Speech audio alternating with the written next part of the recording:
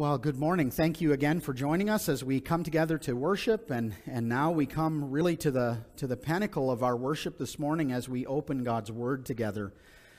It's been quite a study in Luke's Gospel where we find ourselves kind of at the apex of the Gospel itself this morning as we come to the passage in Luke where we see our Lord and our Savior crucified.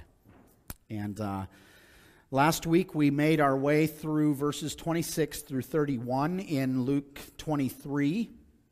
And we saw there that immediately after the judgment of the court was given, Jesus is immediately led from the judgment seat to the place where he would be crucified.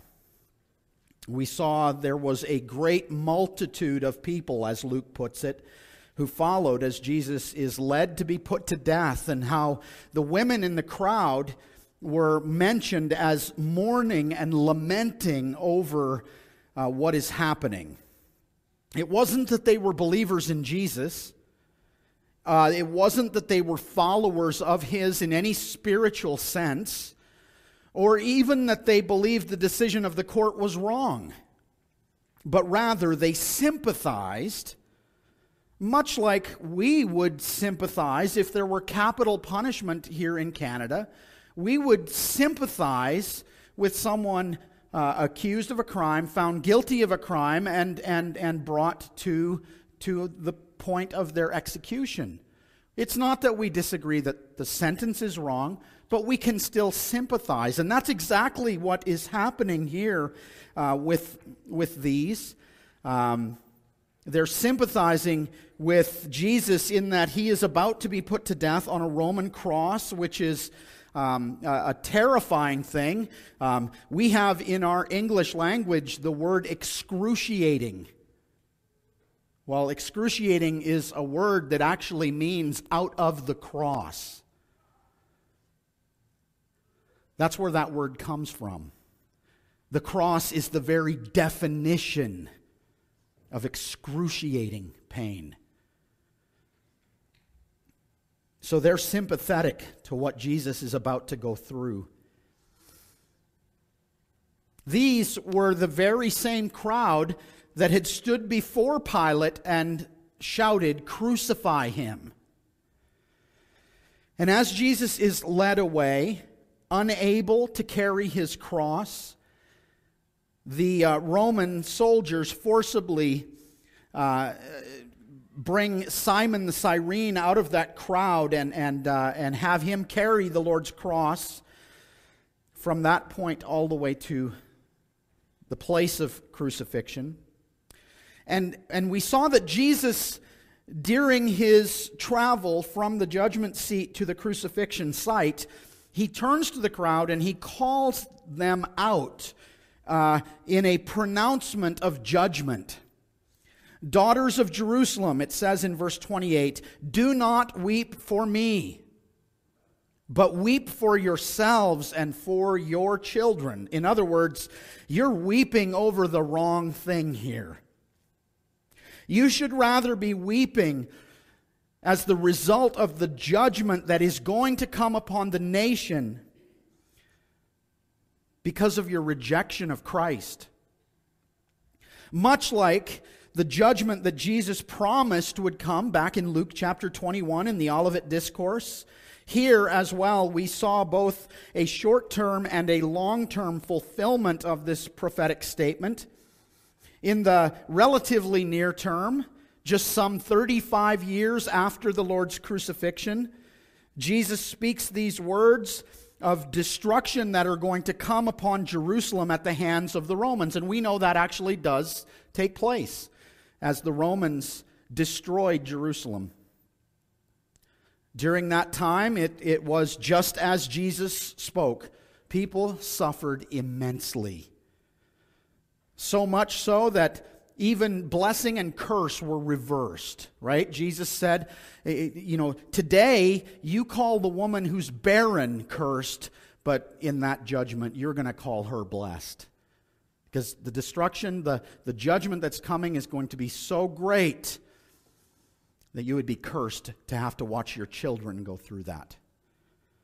And so as we come to our text today, before I move on, there's also a long-term fulfillment, and we saw that as well, long-term fulfillment, looking at the eschatological judgment that God is going to bring on the entire world of unbelievers in the end time.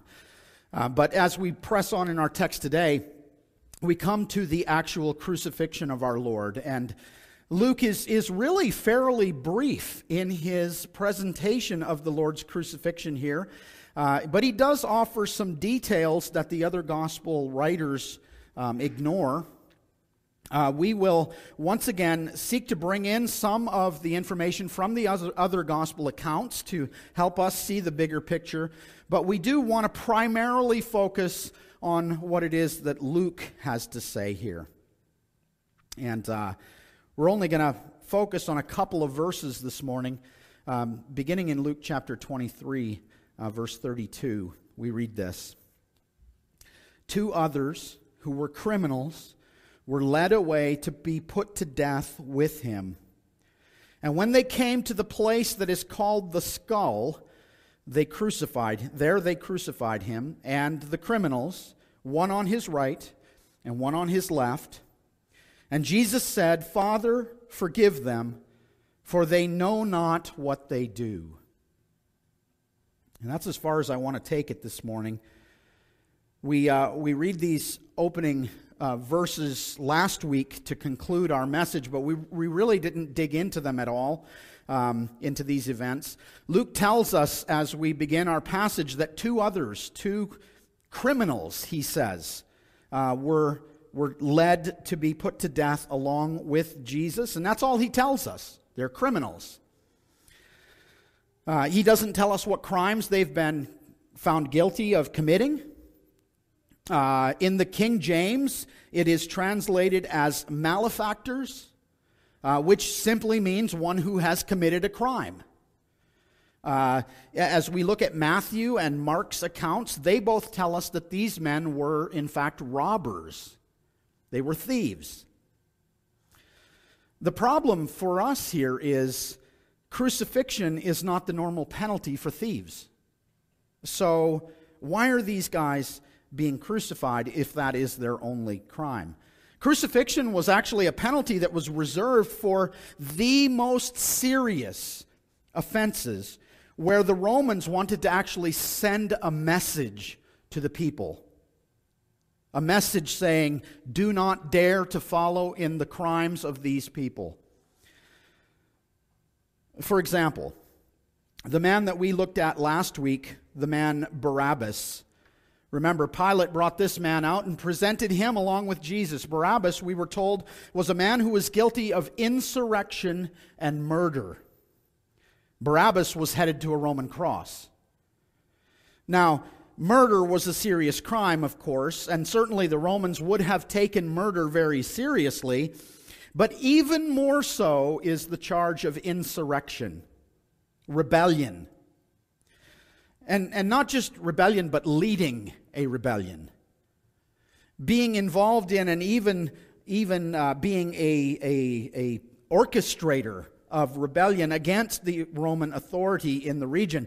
This was the most serious offense that the Romans would have dealt with. And they would want to send a very, very strong, clear message to any who would even think about following in those footsteps. And so they would put the man on the cross to put him to death. Barabbas was to be crucified, and as the choice was given to the crowd of which man to release, Barabbas was freed of his future on that cross because Jesus was to take his place on that cross. 2 men are presented here in our passage today, and though we don't know specifically, these 2 men are very likely partners with Barabbas in his crimes. And very likely they were sentenced along with Barabbas. In John's Gospel, chapter 18, verse 40, we notice that Barabbas himself is actually called a robber. Jesus is led to the place of execution along with these two guilty men. Now, before the crucifixion, because the crucifixion, rather, was a punishment that was intentionally meant to be a special warning to other people not to partake in such crimes as the criminals, the guilty would be fastened to the cross in a very public place where many people could actually see the sentence being carried out upon them. Normally, the place of crucifixion would be along the highways and at the gates of the city, so that the maximum number of people would see the guilty being executed. In Luke 23, verse 33, it says, "And when they came to the place that is called the Skull, there they crucified him and the criminals, one on his right and one on his left." We don't know exactly where it is that Jesus was crucified. The site that some believe to be the place of the skull is a place where today there's a Roman Catholic church built on top of the site. But we don't know. Other people claim other sites as a possible location. The truth is, we don't know. Much like the tomb of Jesus, after the Lord's death and burial and resurrection, well, the place where he was killed really didn't matter all that much. And the place that he was buried really didn't matter all that much because he wasn't dead. He was alive. And so in Christian history, we don't know where these sites are. Why? Because Christians didn't make a big deal out of them. They didn't set up shrines, nothing like that, because our Lord is not dead. He is alive. That's interesting to think about, isn't it? I want you to think about every other religion in the world, including Judaism. They mark their grave sites. Right? We read in the New Testament even. And now this is, at this point, we would be talking 1,500 years later. The Jews still knew where Jacob's tomb was. They still knew where Rachel's tomb was. Right? The place of death was very important. And yet, these Jews, when Jesus died, they didn't mark his grave because he's alive.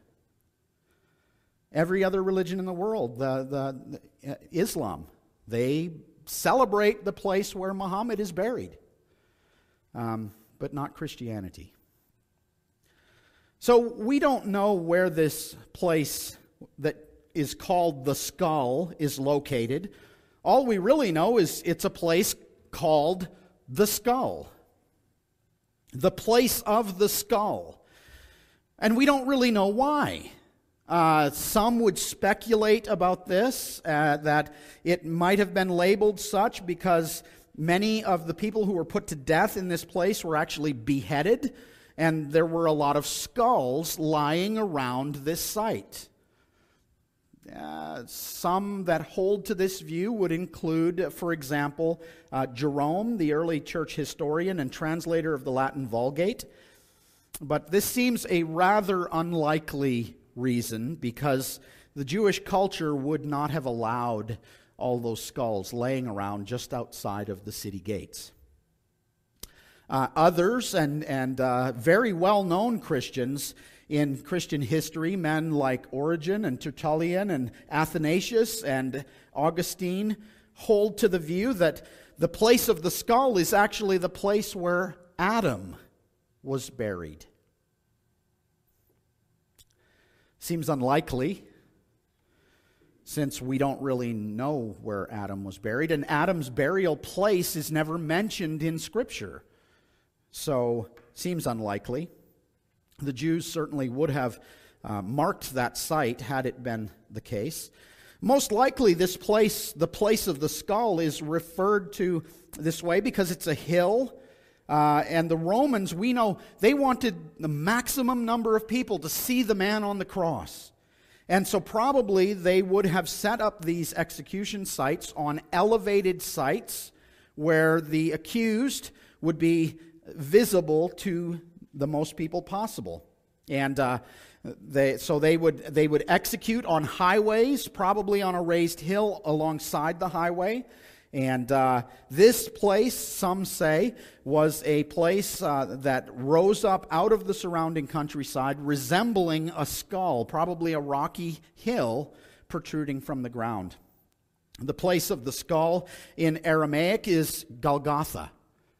So if you hear that name, that's what it refers to. In Latin, it's the word Calvaria, from which we get Calvary. In the gospel accounts, this is all it really says about the place of the skull, the place where Jesus is crucified. It's never actually referred to as a mount or a hill anywhere in the Gospels. And the earliest record of it actually being said to be on a hill is found in the writings of the 3rd century. And then later in the 6th century is the first place it is ever referred to as Mount Calvary. So we don't know where this location was, but we do know that it was near enough to the city gate that those who were entering and those who were exiting the city could actually read the sign that Pontius Pilate had installed on the top of the cross above Jesus' head. So it had to be very, very near to the city gate. When they came to this place, there it says they crucified the Lord. Along with him, 2 criminals, one on his left, one on his right.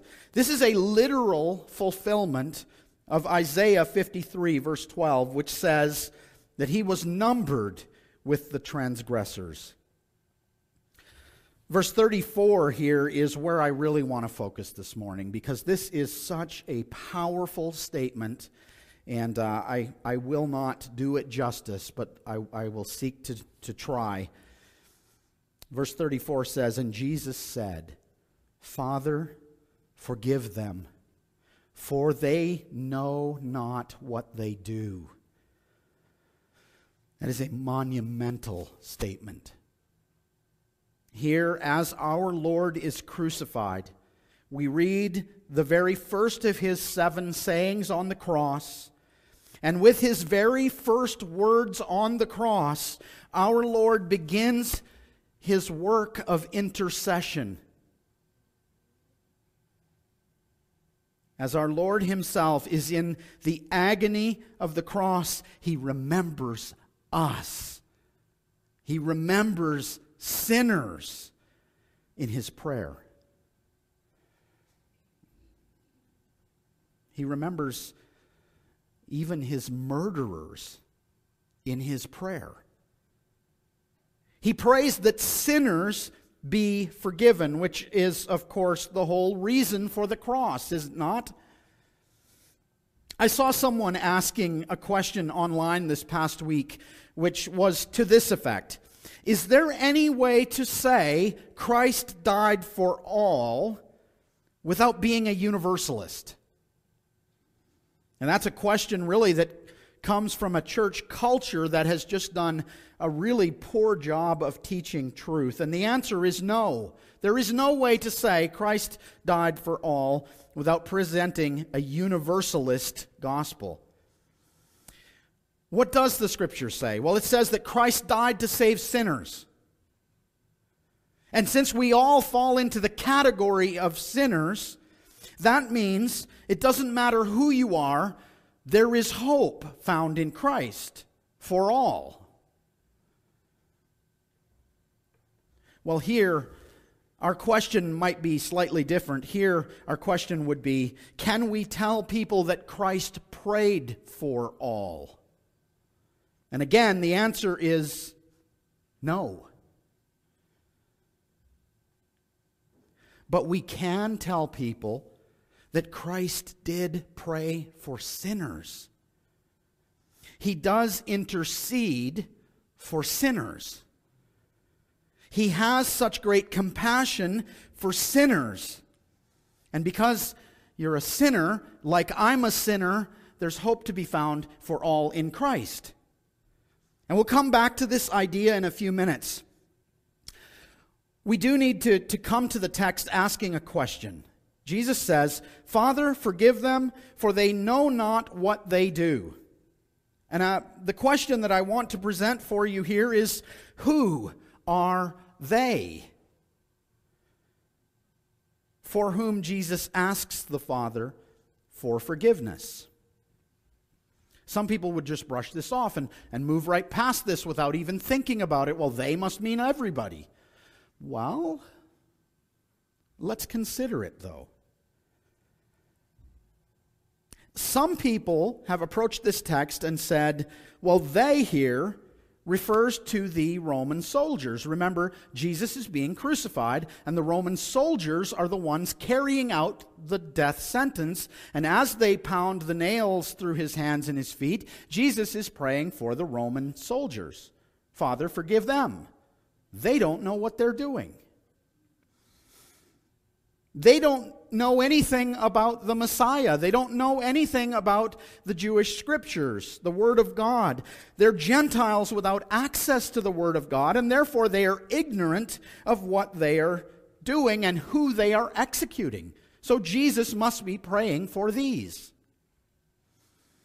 Those who would hold to this view would make the case that judgment on the nation of Israel, and remember we looked at that last week in our text, judgment on the nation of Israel has already been declared by Jesus, and thus forgiveness to the nation of Israel is no longer available. So Jesus can't be praying for the Jews. He must then be praying for the Gentiles. So Jesus is praying for the Roman soldiers. But that cannot be the case. First of all, the Romans have not been explicitly mentioned at all. The soldiers who crucified him are mentioned in a few more verses, but up to this point and immediately after this, it's entirely Jews that are the focus. It would be very unlikely for Luke's readers to come to the idea that Jesus is praying for the Roman soldiers here. This prayer has to be primarily for the Jews, though readers might well apply it to all who play a role in the Lord's crucifixion. We see a parallel prayer, for example, that is, I think, very helpful for us in Acts chapter 7, verse 6. This is Stephen, who is martyred. And Stephen prayed a prayer, and I want to ask you where he learned this prayer. Here's what Stephen prayed: Lord, do not hold their sins against them. That is a prayer for the Jews who were putting Stephen to death. Where did Stephen learn to pray like that for those who were murdering him? He learned it from his Lord, who prayed for those who were murdering him. This almost requires that the prayer here be for the Jews who have brought the Lord to this place for this reason.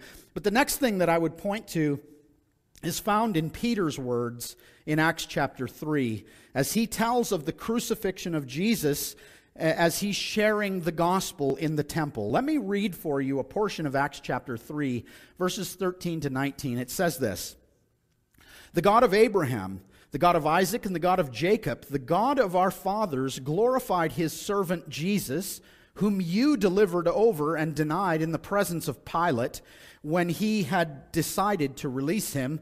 But you denied the holy and righteous one and asked for a murderer to be granted to you, and you killed the author of life, whom God raised from the dead.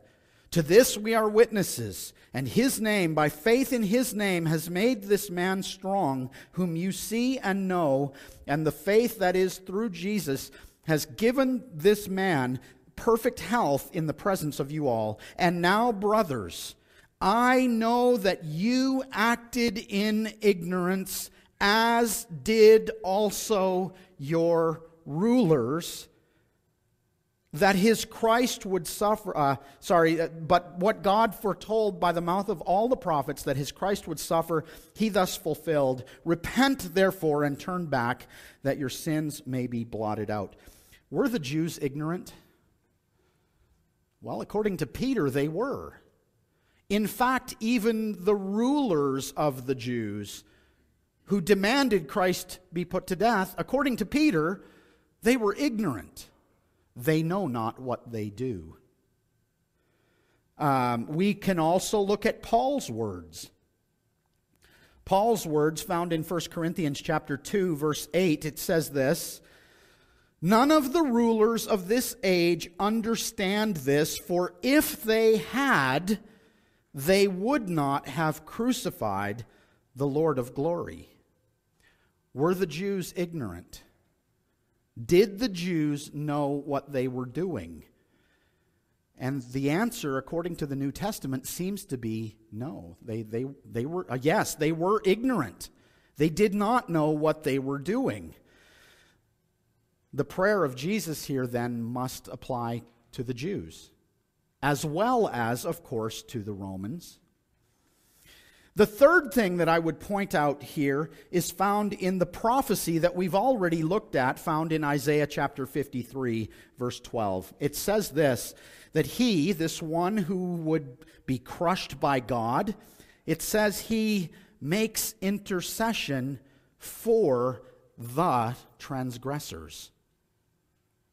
Jesus actually intercedes for those who are his enemies, who are putting him to death. Now, some pushed the nation of Israel's rejection of Jesus so far as to say their fate is sealed, as judgment has already been prophesied. But we need to realize that doesn't really fit the teaching of the New Testament. If forgiveness of sins is not available to Israel, then I would ask the question, why did every single one of the apostles preach repentance to the nation of Israel?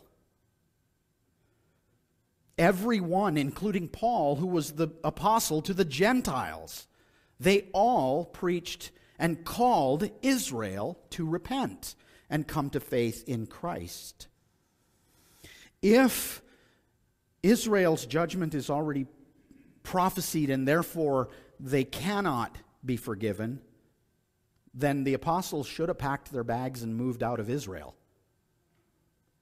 But they didn't. It's not what we see.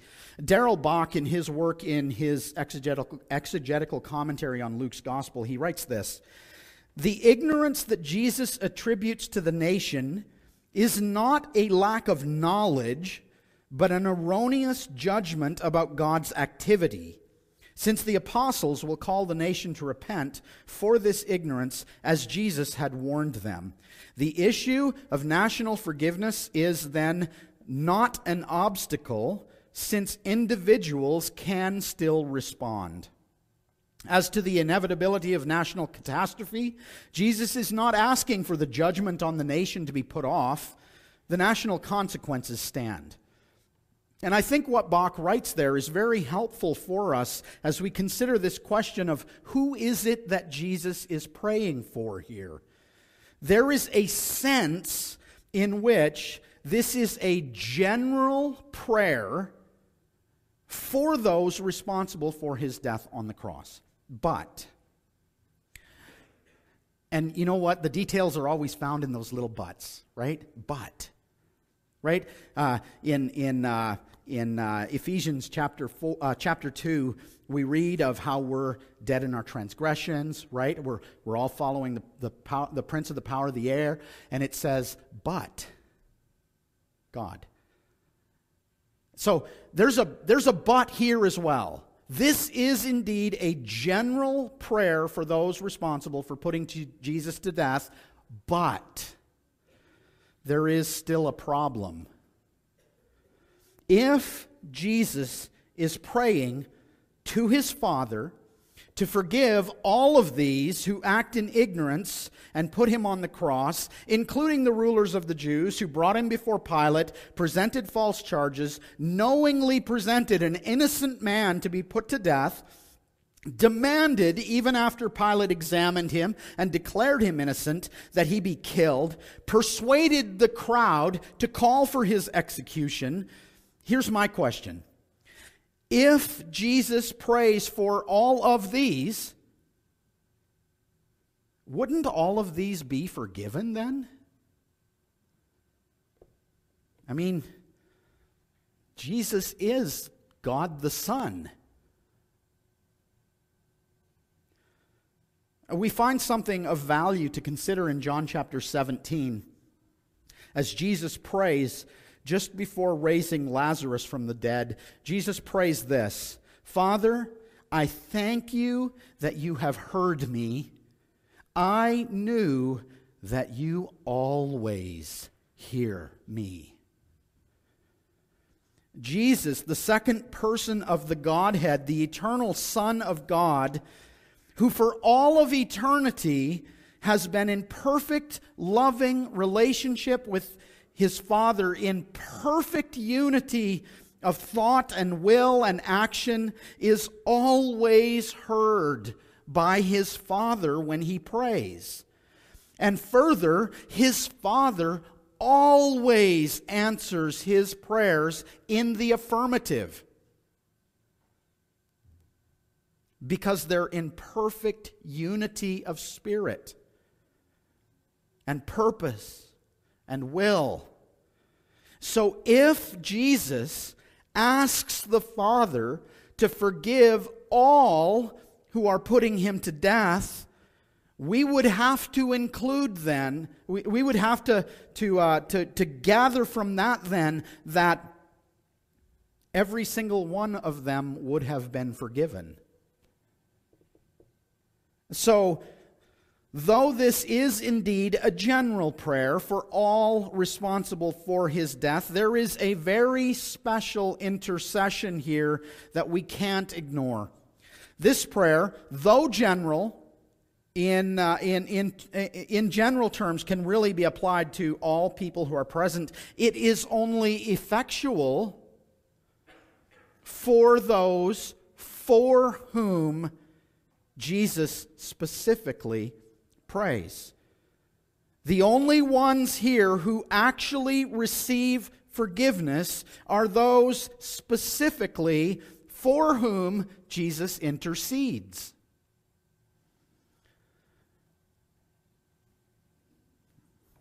Our problem as we read the text is that we don't really know who in that crowd these people are. But God does. Let me read for you from MacArthur's commentary, because I think this is helpful. He says this: Christ's petition was, in one sense, a general prayer, revealing that there is no sin against the Son of God so severe that it cannot be forgiven those who repent. If forgiveness is available for those who crucified him, it is available for anyone. But it is also a specific prayer that God would forgive those among the crowd whom he had chosen before the foundation of the world to save. On the day of Pentecost, 3,000 Jews in Jerusalem were converted to Christ and baptized, and the church was born. Within a few weeks, another 5,000 or more people in Jerusalem embraced faith in Jesus Christ. Surely many of these who came to Christ in those first few weeks after the resurrection were there in the crowd that day at Calvary. The church was in large measure born out of those who stood there and mocked the Son of God in answer to this very prayer. The centurion and the soldiers under his command also came to faith in Christ, as did many of the priests, according to Acts 6, possibly even some of the rulers, and even one of the hardened criminals crucified alongside our Savior. This is not an isolated opinion of John MacArthur. John Calvin also shared this same opinion, that Jesus prayed in a general sense for all who persecuted him on this occasion. Calvin writes this: "And Jesus said, 'Father, forgive them.' By this expression, Christ gave evidence that he was the mild and gentle lamb, which was to be led out to be sacrificed, as Isaiah the prophet had foretold. For not only does he abstain from revenge, but pleads with God the Father for the salvation of those by whom he is most cruelly tormented. For when Christ was moved by a feeling of compassion to ask for forgiveness from God for his persecutors, this did not hinder him from acquiescing to the righteous judgment of God, which he knew to be ordained for reprobate and obstinate men. Thus, when Christ saw that both the Jewish people and the soldiers raged against him with blind fury, though their ignorance was not excusable, he had pity on them and presented himself as their intercessor. Yet, knowing that God would be an avenger, he left to him the exercise of judgment against the desperate. Yet Calvin, as he continues in laying out his understanding of the text, he also writes this: "It is probable, however, that Christ did not pray for all indiscriminately, but only for the wretched multitude, who were carried away by inconsiderate zeal, and not by premeditated wickedness. For since the scribes and the priests were persons in regard to whom no ground was left for hope, it would have been in vain for him to pray for them. Nor can it be doubted that this prayer was heard by the Heavenly Father, and that this was the cause why many of the people afterwards drank by faith the very blood which they themselves had shed." So we see Calvin likewise sees this as both a general prayer for all who are persecuting, but at the same time a very specific prayer for specifically God's elect. J.C. Ryle likewise writes this: "The fruits of this wonderful prayer will never be fully seen until the day when the books are opened and the secrets of all hearts are revealed. We have probably not the least idea how many of the conversions to God at Jerusalem, which took place during the first 6 months after the crucifixion, were the direct reply to this marvelous prayer. Because this prayer was the first steps toward the penitent thief's perhaps this prayer was the first steps toward the penitent thief's repentance.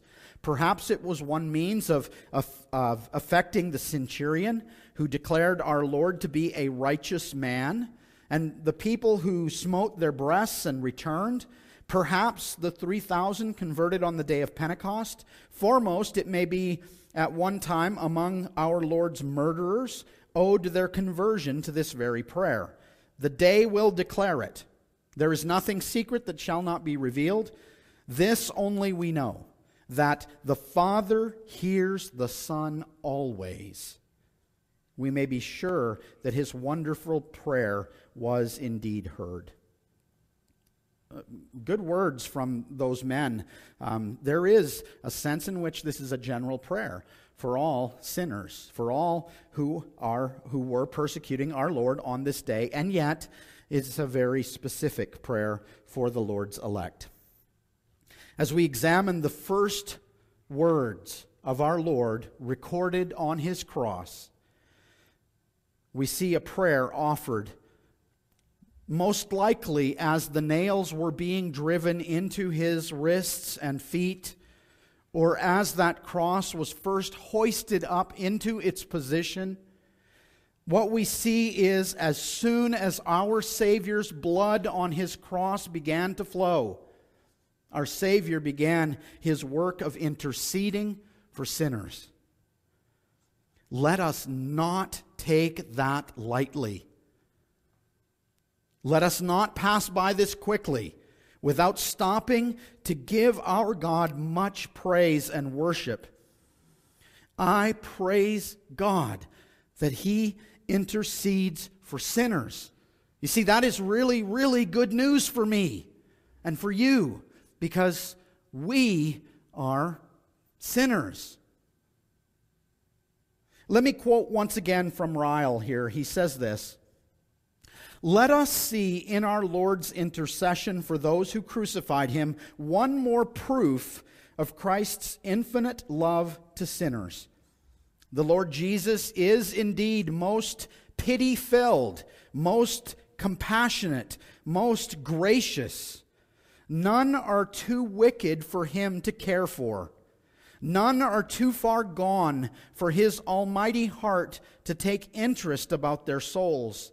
He wept over unbelieving Jerusalem. He heard the prayer of the dying thief. He stopped under the tree to call the publican Zacchaeus. He came down from heaven to turn the heart of the persecutor Saul.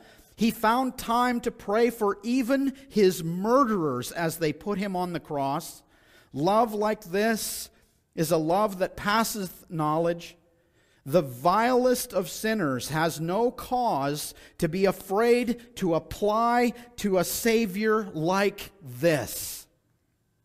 If we warrant and encouragement to repent and believe, the passage before us, says Ryle, surely supplies enough.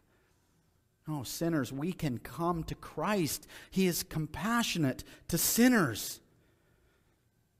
But let me push this slightly further here. A generic prayer of intercession for sinners, of which I am one, a generic prayer falls short of my need. You see, the problem with this is that I also realize there are sinners who are not going to be saved.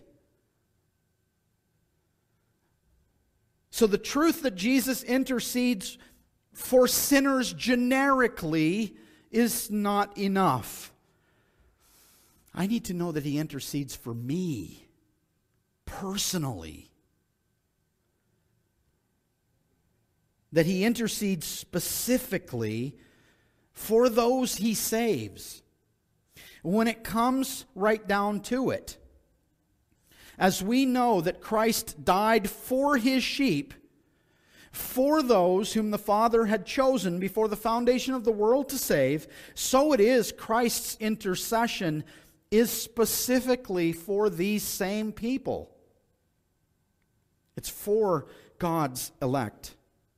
The Lord intercedes for sinners here, and yet we know that not all sinners are going to be forgiven.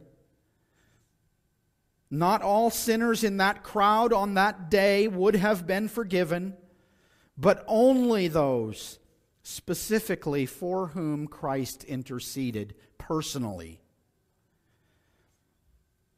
And sinners, Christ has proven himself to be a Savior of such great love and compassion that no matter what it is you've done, no matter how heinous your sin may be, he will not turn you away.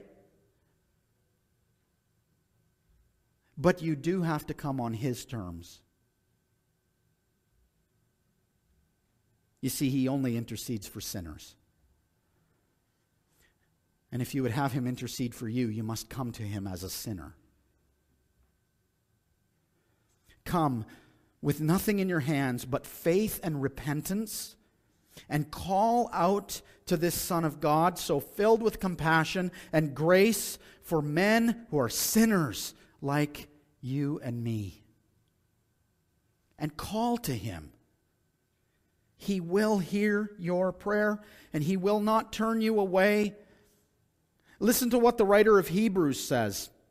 He makes the case that because Jesus died, and because Jesus was buried, and because Jesus rose again, because he is now and forevermore will be at the right hand of the Father in glory, the writer of Hebrews says this, Hebrews 7 verse 25, consequently, he is able to save to the uttermost those who draw near to God through him. Why? Since he always lives to make intercession for them. Isn't that good? It's not that he once at that time made intercession, but it is that he now and forever makes intercession for sinners, generally, but specifically for his elect. If I could ask one of the ushers to go down and let them know that the kids can come up at this time. We want them to be up for testimonies we're going to hear of Christ's work in people's lives, and then as we partake in communion together as well. Listen, in Christ, you will find a Savior who is mighty to save. He is able to save, and He is willing to save. All because He lives to make intercession personally and specifically for His people.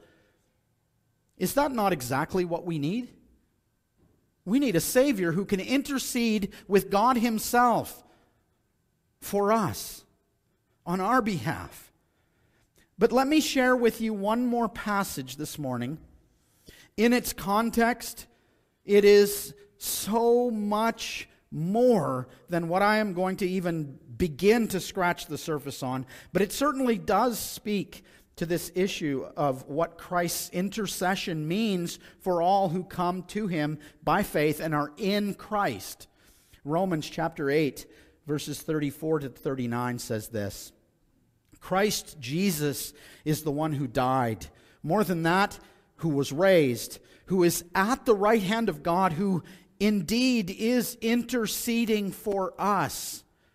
Who shall separate us from the love of Christ? Shall tribulation or distress or persecution or famine or nakedness or danger or sword? As it is written, for your sake we are being killed all the day long. We are regarded as sheep to be slaughtered. No, in all these things we are more than conquerors through Him who loved us. For I am sure that neither death nor life, nor angels nor rulers, nor things present nor things to come, nor powers, nor height, nor depth, nor anything else in all of creation will be able to separate us from the love of God that is in Christ Jesus our Lord. Why? Because He makes intercession for us. Specifically for us. For His people.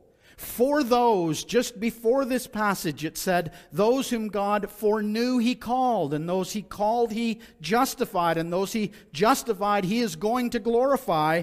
For us, His people, all who are in Christ, our Savior is interceding for us. You see, our security is completely found in that truth. For those who are in Christ, there will never be 1 second for all of the rest of history to come. There will never be 1 second when our Savior is not interceding for us. And because of this truth, we can rest in the fact that there will never be a day ever when we are found to be outside of God's love for us in Christ. Let's pray. Father, I thank You for this great truth that Your Son, our Savior, intercedes for sinners, that He has compassion towards sinners, that He invites sinners to come to Himself. But more so, Father, I thank You that Your Son intercedes personally for Your people.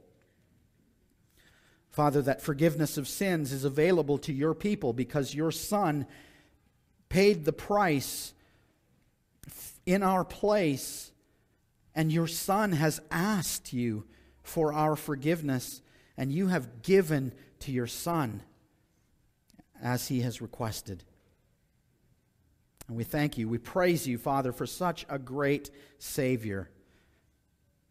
And Father, we pray that You would bless us now as we hear testimonies of how indeed You have worked savingly in men and women's lives. Father, we pray this for Your glory, for Your honor. In Jesus' name, amen.